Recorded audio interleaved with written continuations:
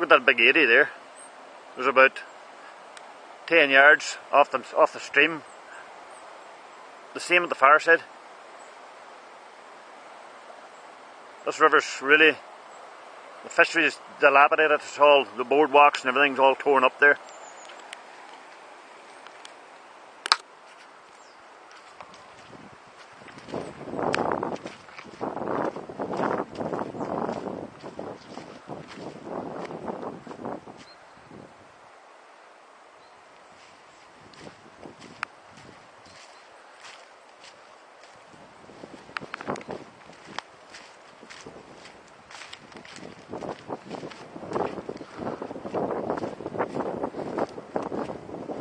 Ramelton Pool, by the way, is what everybody used to call it, and that's down there.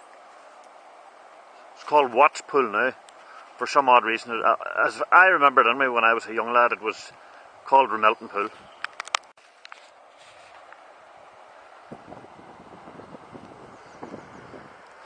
I don't know if you're allowed in here, but I'm here anyway. I see no trespassing signs anywhere, so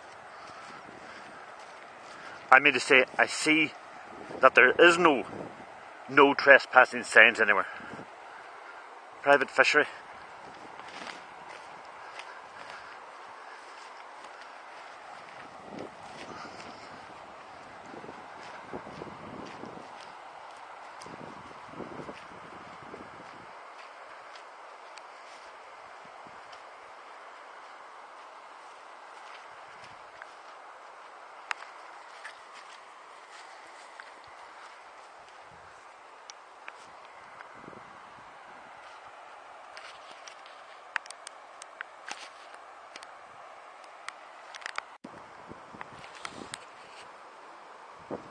Old boardwalks are all cracked and broken, and that there was the most famous pool, as I say, in Ireland. You want to see that there with spring fish and grilse in the summertime. And it's always open on the 1st of January. Then they closed it for a long, long time, which destroyed it actually. The worst thing you can do is close a river. Catch and release, yeah, maybe. It'll lose a few customers, a few anglers from local clubs. But it'll never kill the river, if you know what I mean. Closing the river, just leaving it wide open.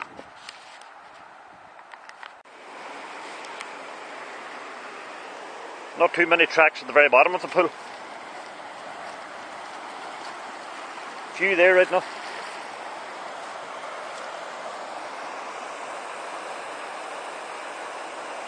Must be an old railway bridge or old bridge of some sort, I don't know.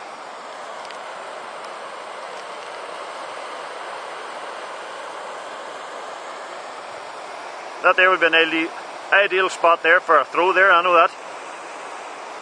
Because there's a big fall, another weir just like that there, just down below that. Down below these stiles, or not stiles, but them pylons.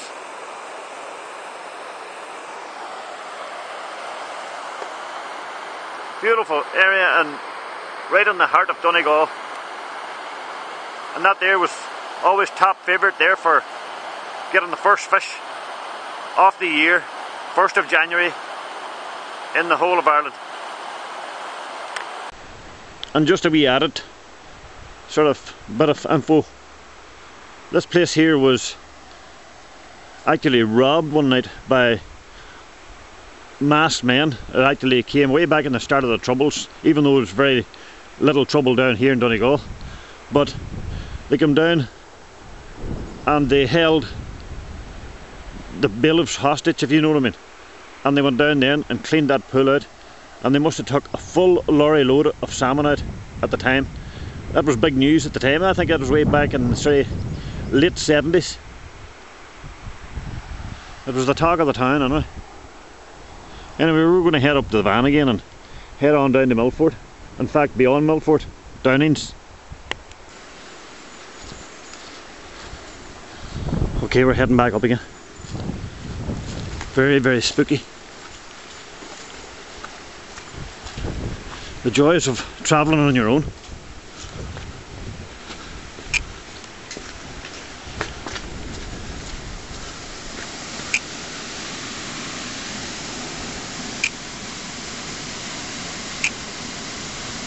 what springs to mind here, in my mind, is scrap.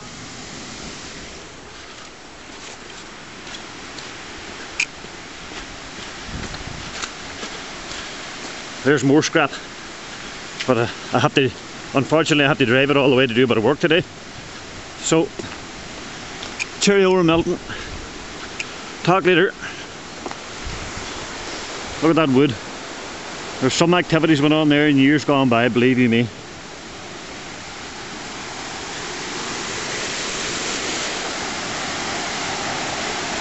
Look at the power of that water.